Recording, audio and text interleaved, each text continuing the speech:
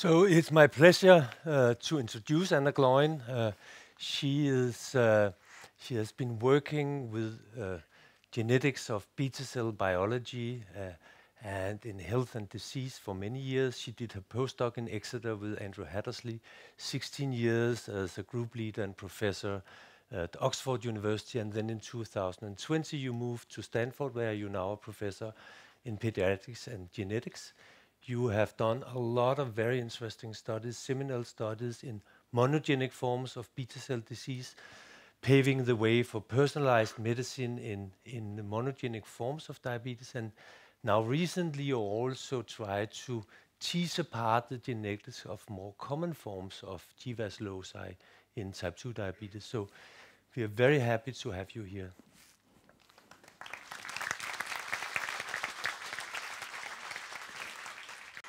Thank you very much for the introduction. I'm delighted to be here. I nearly wasn't here, but I arrived this morning, but my luggage has not. So I am still wearing the clothes that I've been wearing for the last 2 days, so apologies for that.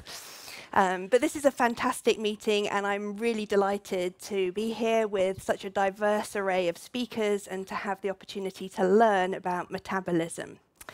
So let me see if I can get this to work. Oh, yes, looking good. Okay, so March is Women's History Month. So I thought during my talk today I would take the opportunity to celebrate women in STEM. There are lots of you in the room today. A huge shout out to each and every one of you for the contributions that you're making to science. You're going to be entertained, I hope, today by illustrations of women in science throughout history from wonderful artwork, which I would encourage you all to get the book if you haven't already got so, from Rachel Igontowski. It's available on Amazon. She does beautiful illustrations of our favorite female scientists. But because we want to look to the future as well, you're also going to have artwork from the next generation of female scientists. There are going to be some illustrations of what young girls in the UK think a scientist should look like. Some of them are a little worrying. I'll just give you that as a heads up. This one here is my personal favorite because this young scientist can come and work in my lab anytime. Look at that tidy bench. So as Torben said, I've been working on the genetics of diabetes for quite some time now. And really what I'm trying to do is use human genetics as a gateway into biological insights into how the pancreatic beta cells work. So I might take a rare mutation that's causal for a monogenic form of diabetes, or most recently, we take common variants that are present in the population that alter your risk of developing type 2 diabetes. And we use those changes in the DNA sequence as tools to understand cellular and molecular mechanisms that explain why pancreatic islets and beta cells don't work in diabetes. And as Torben also said, what I and many others, of course, are hoping to do is to use this to fuel improvements in clinical care. We're looking for those translational opportunities through precision medicine, perhaps through patient stratification, giving the right treatment to the right patient at the right time. So type 2 diabetes has actually become somewhat of a poster child for complex traits. And the reasons for this are really threefold. First of all, type 2 diabetes, as you know, is common in the population. And that means it's been relatively easy to assemble large cohorts of patients and to be able to genotype at scale, which means we've got lots of GWAS signals. Secondly, and I think this is really elegant, what we can do with diabetes is we can use quantitative traits. So things that we know are associated with diabetes that we can measure in large numbers of people, like, for instance, anthropometric measurements with BMI. We can look at blood pressure. We can look at lipids. We can look at measures of beta cell function. And we can use those to help us get physiological insights into how GWAS signals might be operating. Another huge advantage that we've had is that we've got a fairly good idea about the underlying tissues that are involved in diabetes risk. And this has facilitated the generation of omic data sets that have been very important in recent years in understanding non-coding variation. So what do we know at the moment about the genetic basis for type 2 diabetes? Well, I'd say at this point in time, we probably know about 50% of the genetic risk for type 2 diabetes. We've got around 670 independent signals that map to just over 530 loci or regions in our genome that are associated with diabetes risk. So if you look at this schematic that we've put together very recently for a review article, you can see here a timeline of the discovery of genetic loci. I'll draw your attention to Casey and J11. This will be one that Torben will be very familiar with. We had, our groups had back-to-back publications in 2003 reporting that as one of 2 robustly associating candidate gene studies. But as we move across time, you'll see that the way that we've discovered loci has changed from candidate gene studies through linkage studies to GWAS studies. And if you look at these pie charts, you can see that most of the studies that we've performed have been in European populations. So each of these is an opportunity to uncover novel biology, but it's been pretty difficult to go from these wonderful clues to molecular mechanisms because a large proportion of these signals don't sit neatly in the protein coding regions of the genome, rather they sit in non-coding regions of the genome which are presumed to affect gene regulation. So why is it so difficult to go from those non-coding signals to biological insights? Well, the reasons really are that it's very difficult to know whether or not that SNP is affecting gene A, gene B, or even gene C. And if we don't know which gene is affected, we can't then move into the laboratory to start to think about what happens when you perturb that gene in a diabetes-relevant cell type. It gets even more complicated because, of course, gene regulation is context specific. And that means we have to ask these questions thinking about where in the body this gene might be expressed. When is it expressed? Is it a developmental gene or is it in adulthood? And does it rely on a particular perturbation or stimulus for us to be able to see that effect? So given this complexity, you can understand that it's become quite challenging to move from those associated variants to understanding the underlying effector transcripts. So human islets are, of course, a key tissue. We know they're important for type 1 and for type 2 diabetes. They are the cells in our body that are responsible for making the hormones insulin and glucagon that are so important for controlling blood glucose levels. But they're not an accessible tissue, unfortunately. We can't just go around and get biopsies from individuals and do this at scale. So the way we've been able to assemble large data sets of human islets is largely through cadaveric donors. Now, I've been very fortunate over the years, first of all in Oxford and in collaboration with Patrick McDonald at the University of Alberta in Edmonton, and now that I'm in the US through the HERN and HPAC to have access to human islet material. And with collaborators in Oxford, Edmonton, and through HPAP, we've been able to systematically characterize these islets to put down cellular phenotypes and to couple this with detailed genetic and omic studies, starting initially at bulk tissue level, but of course more recently with changes in technology being able to do this at single cell resolution. So this has provided an enormous opportunity with this assembled data set to start to ask questions about how changes in the DNA sequence alter function of the islets and alter gene expression. So what I thought I'd do is take you through a few examples of how we've used these resources to understand the underlying transcripts that mediate type 2 diabetes GWAS signals, highlight some of the challenges that we face, and then show you some of the ways that we're now trying to work at scale to close some of those gaps. So this is one of our first flurries into understanding how changes in our DNA sequence alter gene expression and how this might identify the effector transcripts at type 2 diabetes GWAS signals. This was work led by Martin van der Bunt when he was a PhD student working with myself and Mark McCarthy in Oxford. And it's a collaboration with Patrick McDonald at the University of Alberta in Edmonton. In this initial study, we had islets available from 118 human donors, and we were able to ask the question, are there changes in the DNA sequence that we know alter your risk of developing diabetes that also influence expression of a gene in pancreatic islets? And in doing so, Martin was able to identify SNPs in a gene called ZMYZ1, where we could show that the same SNPs that altered risk for diabetes influenced expression of this transcription factor. So now we have a potential transcription factor that's involved in diabetes. How do we understand whether or not those changes in gene expression are relevant for the underlying biology and pathophysiology of type 2 diabetes? Well, this is where it starts to get complicated, because it becomes really hard to assemble the types of data that you need to have confidence that this is a gene that's involved in diabetes pathogenesis.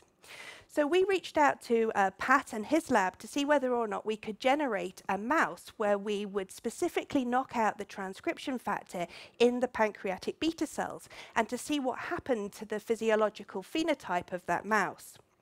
So this was work that was led by Tamada, who was a postdoc in the time with Pat and is now joining me at Stanford to follow on from this work.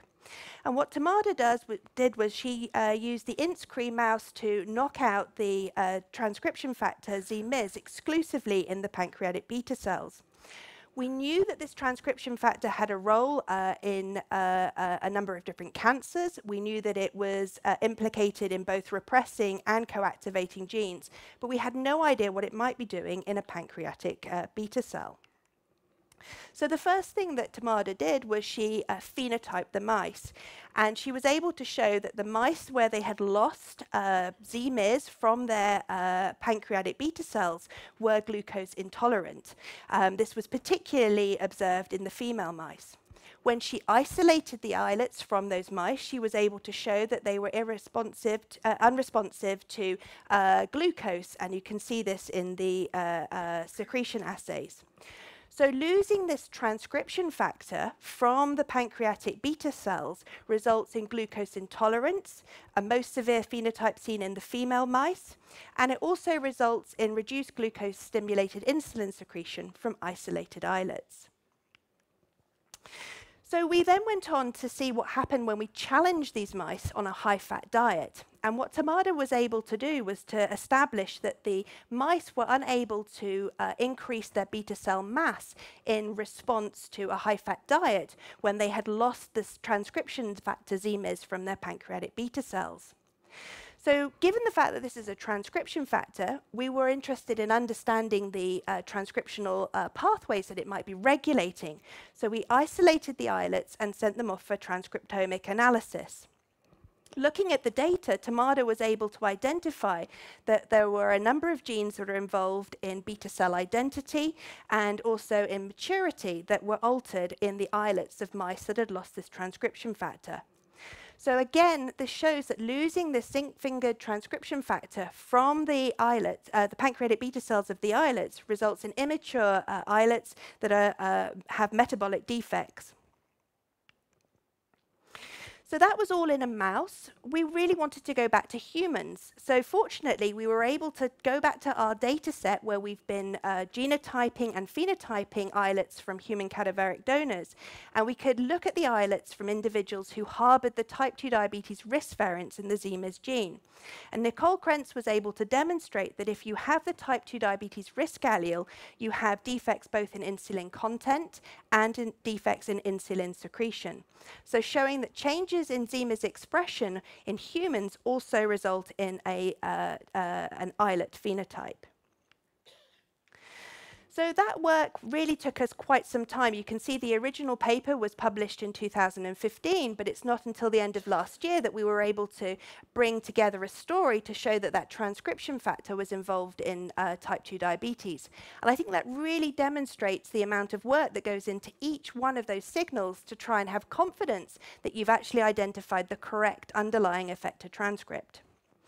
That first study was also only in 118 samples. So working with colleagues around the world, Blythe group over the bridge in Malmo, with Manolis Dermatakis in Geneva, and with Steve Parker and Michael Stitzel over in the States, we decided we'd bring together our respective data sets of human islets and put them through a shared analytical pipeline to take 402 human islet donors and to reanalyze them with this single common pathway.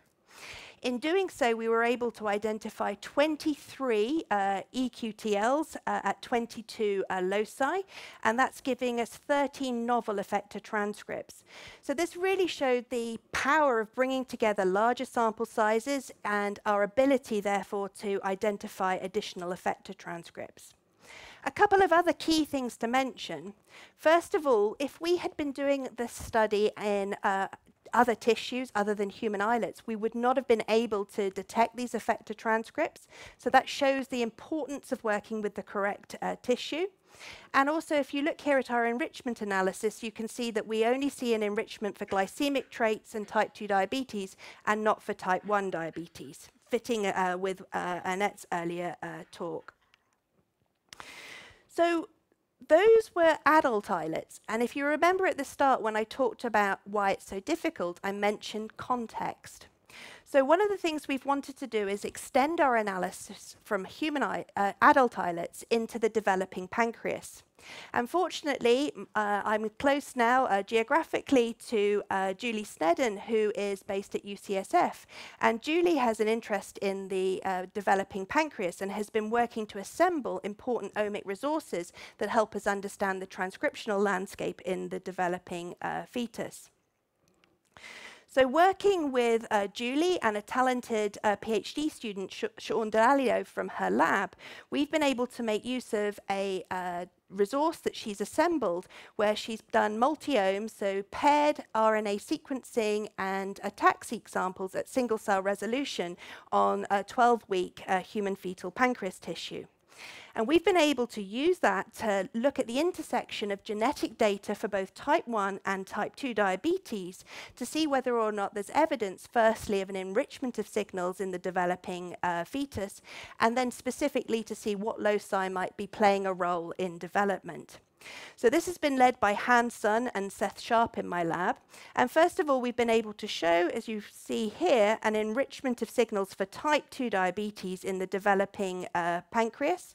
And if you look over here at the transcription factors that are at play, you'll see many familiar names here, such as HNF1 alpha, HNF1 beta, CCND2, and KCNQ1, which is actually at the locus with CDCal1C.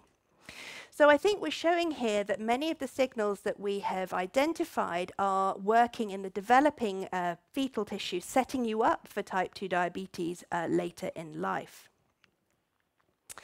So what I want to do now is really talk about the fact that we can identify potential genes that are underlying GWAS signals because we see an effect on gene expression. But a really important sanity check is to note that a change in gene expression does not necessarily equal disease causation. We know at GWAS signals there's an enormous amount of pleiotrophy, and that we might see signals that are showing us effects in one tissue that have absolutely nothing to do with the pathway to becoming somebody with diabetes. And that means we need to find a way to perturb genes so that we can understand what the cellular and physiological consequences are of altering expression of that gene. And one of the ways that we've chosen to do this over the last few years is really to take this shortcut, the low-hanging fruit of asking, are there coding variants that are causally associated with type 2 diabetes risk that we can use as a way of interrogating this in humans? So I'm going to take you through quite quickly a published example to set up the premise. So some time back now, through the GO type 2 and type 2 diabetes gene study, we identified causal coding variants in a gene called PAM. We were able in our laboratory to develop assays that determined that these type 2 diabetes associated alleles resulted in a loss of PAM function.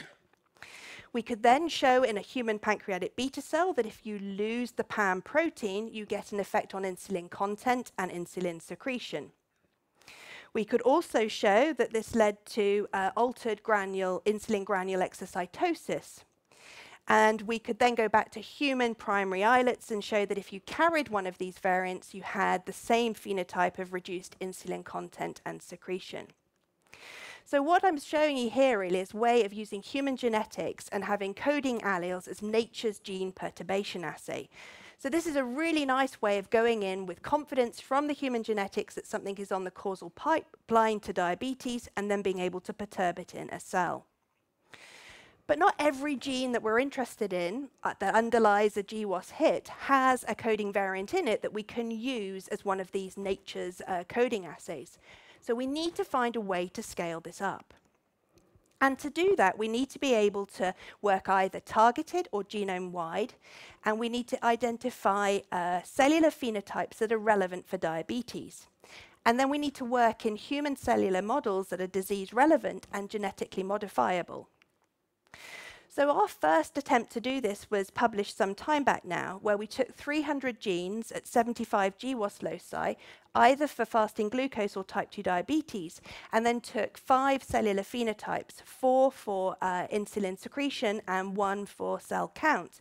And we did this in a human endo-C beta-H1 cell model. So we developed a high-throughput assay using acoustic liquid handling, which allowed us to miniaturize our insulin secretion assay, making it affordable at 20 cents per data point. And this is the work of Sian Thompson, who was a PhD student in the lab at the time.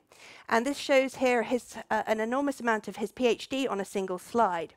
And taking those 300 genes, he was able to identify 67 hits, 15 genes that were associated with an effect on cell count, and 52 that hit one of those 4 insulin secretory phenotypes.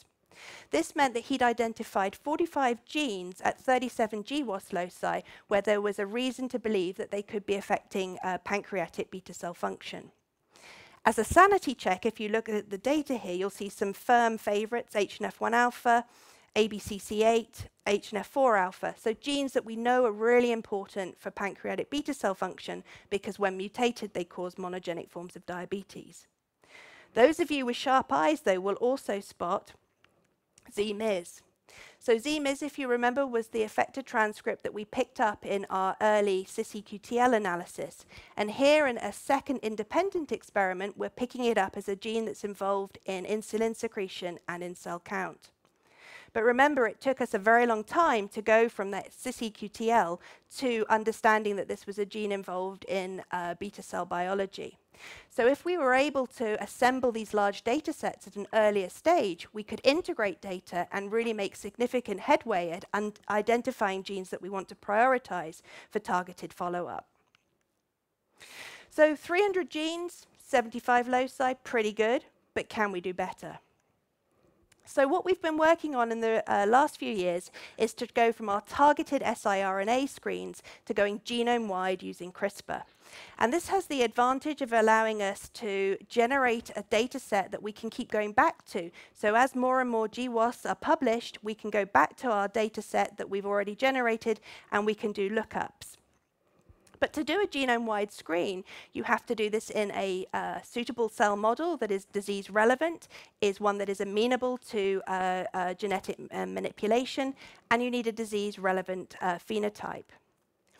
So over the last few years, a number of our studies have pointed to the fact that insulin content is, if you like, the canary in the mine. It is something that seems to be altered when we perturb type 2 diabetes risk genes. We saw this with Z-MYZ, we saw this with PAM, and in a paper that we published last month in Diabetologia, we've been able to demonstrate it with the diabetes gene REB1. So on the basis of being confident that this is disease relevant, we set out to design a genome-wide screen to identify all the genes in the genome that alter the amount of insulin that you have in a pancreatic beta cell. And this was the work of Antje Rotner-Niegroth, who was a PhD student in my lab in Oxford. Antje designed an assay using the Toronto knockout library, which has around 18,000 genes represented in it, with 4 guide RNAs per gene. And she developed an assay that meant that she got a single guide into a human pancreatic beta cell so that we could look at what the effect was of each of those 18,000 genes on the amount of insulin that your beta cells made. So we could infect the cells, grow the cells up, and then separate them using fluorescent activated cell sorting into populations of cells with a lot of insulin and not much insulin. Isolate the DNA from those cell populations and sequence it, and then map back the guide RNAs. And in doing so, we could identify all the genes that regulate how much insulin is in a human pancreatic beta cell. So this was not for the faint-hearted. This was a Herculean effort by Antje. It took her 4 months to grow the 700 million cells that were required for 2 rounds of the screen. Anybody in this room who has worked with a human endo-CBTRH1 cell will have enormous sympathy for Antje because these are tricky cells to work with. But thankfully, the screen was successful, and Antje was able to identify 580 genes which influence how much insulin is in a human pancreatic beta cell. And this is a wonderful data set, not just for what we're interested in, which is integrating it with human genetic data, but it's now a reference data set that anybody can go in and use if you have a gene that you're interested in and you want to know whether or not it alters, it influences how much insulin is in a human beta cell. So as I said, our interest was to intersect this data with human genetic data. So we took 336 predicted type 2 diabetes genes. They've been predicted by a number of different methods, and we intersected this with Antje's list of 580 genes. This gave us an intersection of 20 genes. And we decided that we would focus on the gene that we knew nothing about in pancreatic beta cells that we thought would be the most interesting in terms of revealing new biology. And that was CalCoco2. So what does CalCoco2 do in a human pancreatic beta cell? Well, when we looked very closely at the beta cells when they lost CalCoco2, we were able to demonstrate that they had fewer insulin granules. And when we looked carefully at the morphology of the granules, we were able to see that it seemed to be the immature granules that had been preferentially lost. And this was backed up when we measured proinsulin levels following knockdown, and we saw that proinsulin levels were also reduced. So what causes the reduction in insulin content and the fewer number of transitioning and immature granules? Well, Ying, when she was looking very carefully at her EM images, she started to observe these large vacuolated structures, and these were reminiscent of images that she'd seen that were associated with autophagy. So she set about to look at this directly by inhibiting autophagy, and then using LC3 as a marker to see whether or not it was increased following knockdown of CalCoco2. And in doing this, she was able to show that there was evidence of autophagy following CalCoco2, and this was altering insulin granule homeostasis. So at the point at which we published our work in January this year, we were able to say that our screen of genome-wide screen of genes involved in insulin content identified CalCoco2, and that we were able to demonstrate that this was through a role in autophagy, and it was particularly targeting recently synthesized granules. But there was something else that was troubling us, and that's when we looked at the EM, Ying also noticed that there was evidence of mitophagy because the mitochondrial had abnormal cristae. So we looked to see whether or not ATP production was altered, but there were no changes in ATP. But we were still really troubled by these very funky-looking mitochondria. So when Yongqian Li arrived in the lab with a background and expertise in autophagy and mitophagy, we set about to look in more detail with seahorse. For those of you not familiar with how the seahorse works, let me draw your attention to a couple of key points. Basically, we have the cells with, which are either knocked down or with control siRNAs, and we're going to apply a number of different chemicals that allow us to get basal respiration, ATP production, and maximal respiration.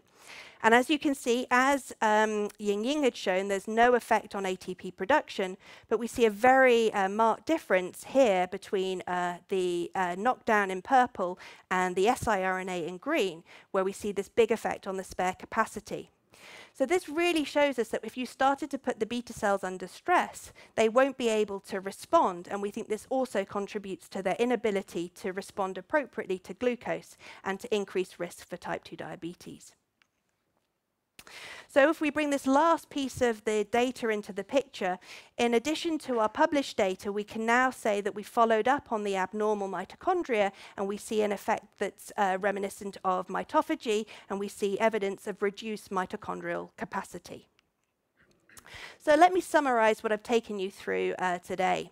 So I started off telling you about our early work doing cis-EQTL analysis in human pancreatic islets and the identification of Z-MYZ as an effector transcript at a type 2 diabetes GWAS locus, and then our follow-up work in mouse that has shown that it's involved in beta cell maturation, metabolism, and adaptation to a high-fat diet.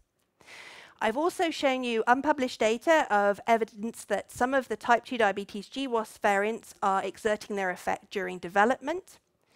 I've shown you our data on a high throughput screen and how we've been able to use that with omic data, such as our transcriptomics, to uncover effector transcripts at type 2 diabetes GWAS loci.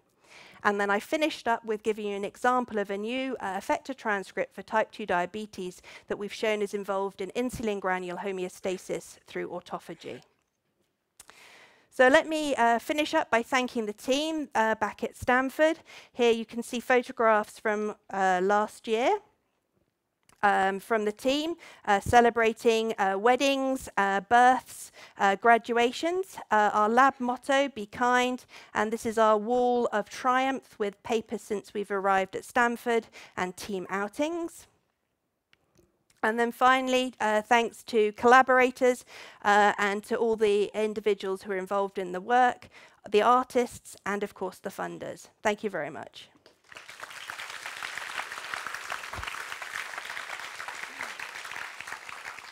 Thank you, Anna, for an absolutely fantastic talk, and especially that you arrived 3 a.m. this morning after more than 24 hours of travel. And amazing. I've not slept.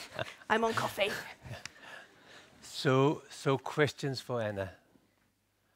Thank you for a nice and exciting talk. Can you listen to me? Yeah. My question is in connection to adipose tissue, because your focus has been mostly, I'm over here. Okay, yeah. It has been mostly beta cell function and the pancreas. As you know, the adipocytes, when they are exposed to an obesogenic or hyperinsulinemic environment, they're able to re-enter the cell cycle and then create metabolic dysfunction. So my question is, have you considered in your analysis to perform similar analysis that you have done in consideration of adipose tissues, and then see if there's a crosstalk between pancreas and adipose tissue and how this affects type 2 diabetes risk? And my second question is in connection to the fact that you focus on type 2 diabetes GWAS loci, because those also have been discovered, or not all of them, some of them have been discovering adiposity loci like BMI or body fat distribution. So what do you usually do with that? So first question in connection to the crosstalk, and the second question in connection to the GWAS. Thank you. Excellent questions. So you're absolutely right. There are many cell types that we could be looking at in our lab, but we've chosen to work on the islet. That's where I believe my expertise lies, and I think others are much better placed to work on adipocytes and hepatocytes, neurons. So I'm going to deal with your second question first, and I happen to have here's one I prepared earlier slide. So one of the things that we're working on in the Accelerated Medicines Partnership at the moment is extending the work that we've done in islets to other cell types. And I have the absolute delight to work with Melina Klausnitzer, who I'm sure will be familiar to many of you in the room. And with Melina, we are looking to do similar screens that we've done in beta cells in adipocytes with readouts that are important for adipocyte function. So I'm hoping that through that and similar efforts with Karen Mulkey, with Ines Sabola and others, as a community, we can assemble the resources that will give us a full picture across tissues. And ultimately, we need more cellular phenotypes as well. So I think we've got that in hand, and others are working on that. The other question you asked about looking at the interaction between cell types is fascinating, and it's certainly something that I would be very interested to do, but it's not a trivial undertaking, and I think it's one that needs to be done in a stepwise manner, thinking about where you would focus effort and resources. But it's definitely something that has intellectual and scientific merit. We have a question from Tune Pers. Yeah, Tune Pers, University of Copenhagen. Thank you for a great talk. I very much enjoyed it. I was fascinated by the polygenicity of the insulin content phenotype, and I'm curious in my question basically is, given that you are able to do the genome-wide screens, you should also now be able to just screen, not focus on a specific phenotype, but be specific to the molecular phenotype, and then just using relevant cell lines and cell systems, screen for an array of phenotypes to systematically map what are the cellular phenotypes that in a beta cell are impacted by genetic variants. I'm a little slow. So I'm thinking it through. So you're absolutely right. There are lots of different ways that you can end up with not having enough insulin in the beta cell.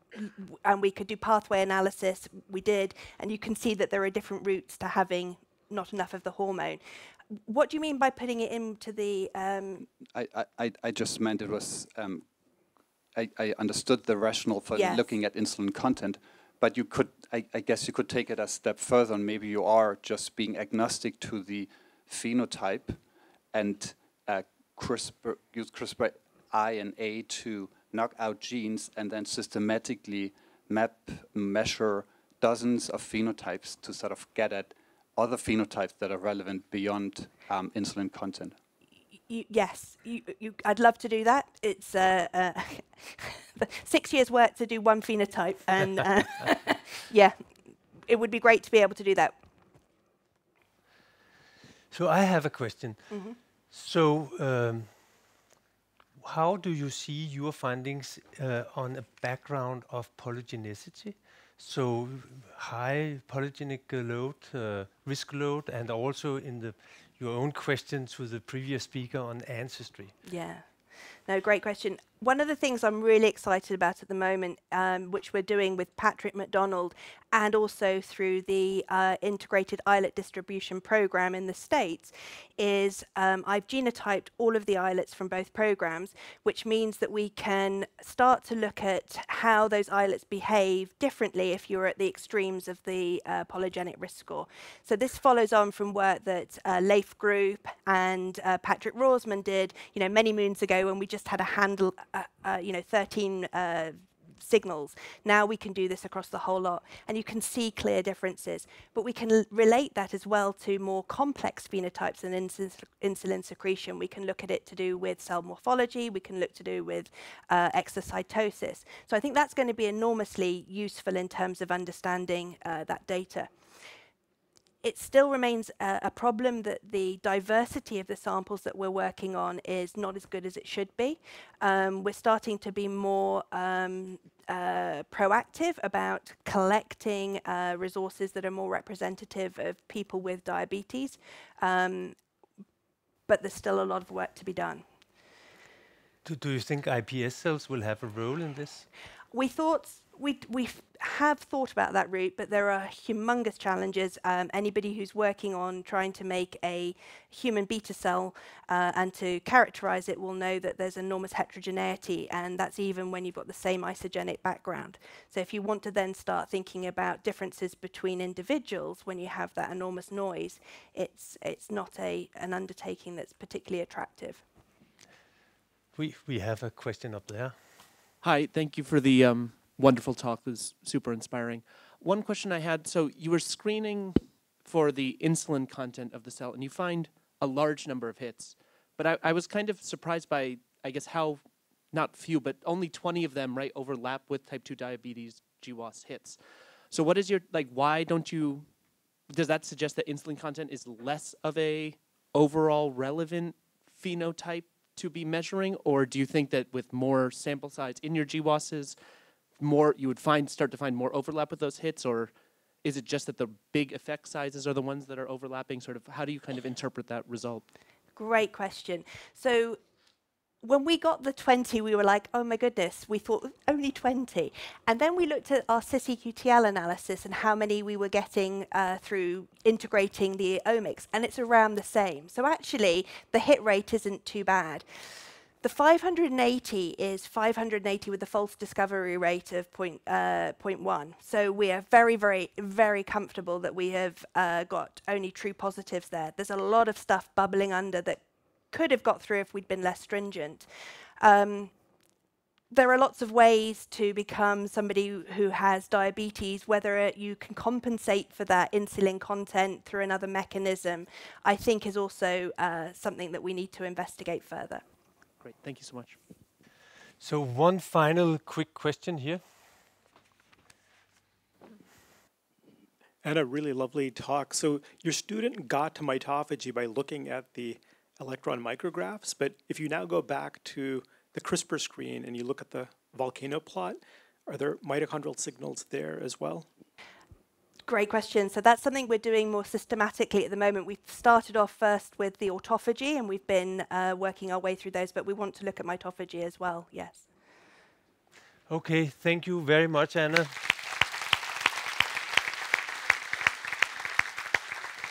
And then we will break for lunch and poster sessions, and please be back here 1:30 sharp for Leslie Shaw's talk.